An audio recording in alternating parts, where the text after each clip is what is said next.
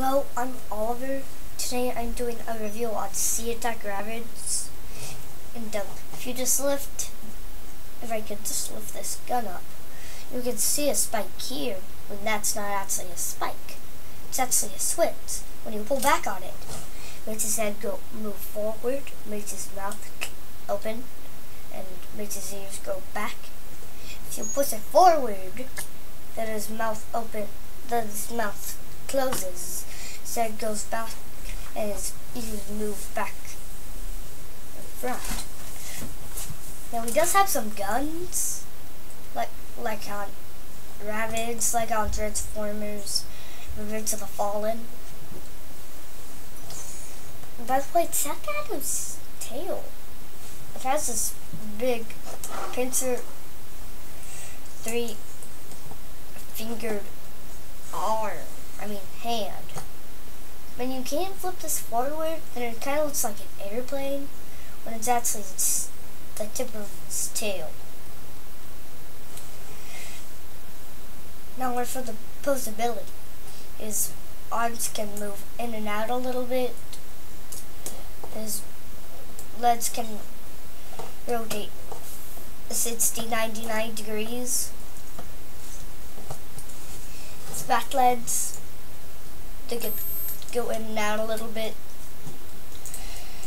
And at the upper knee, forward and back, and at the lower knee, same thing.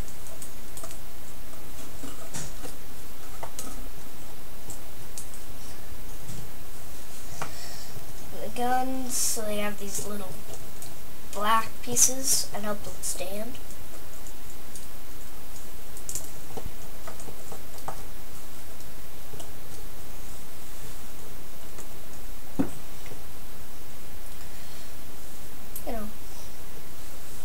Tail can move up and here down if you would like.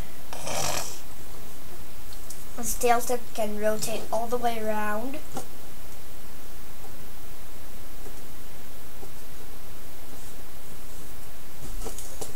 His claws.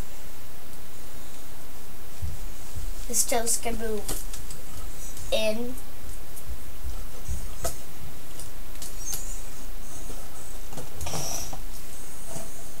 His feet can move, his back feet can move up. And that's it. Now let's get on to the vehicle mode. Transform Sea Attack Ravage. First, simply flip the arms forward, rotate them. Put the whiskers in.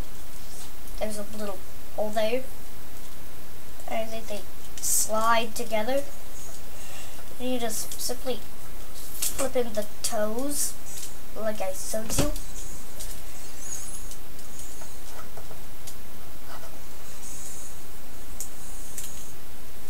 Then you split his torso in half.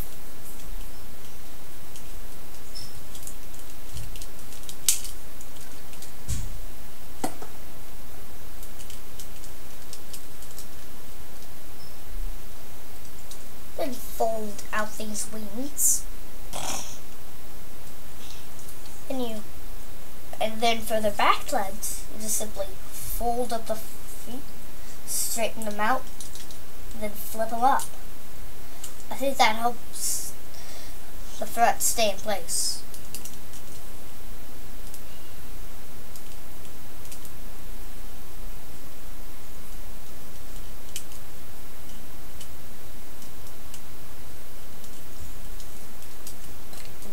Problem there.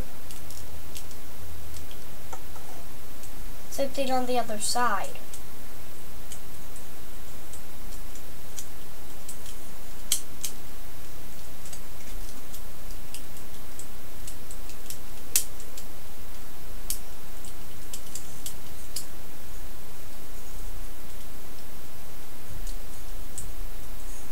Then you just flip the tilt turn upside down, fold this out, do that to the tail, then simply flip it up.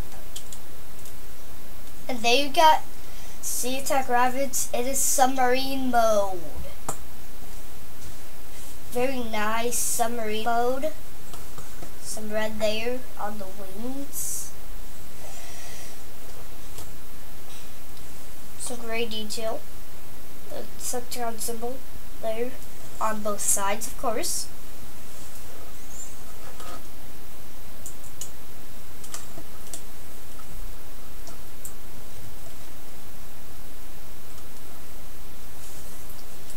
Does have this if he sees something underwater.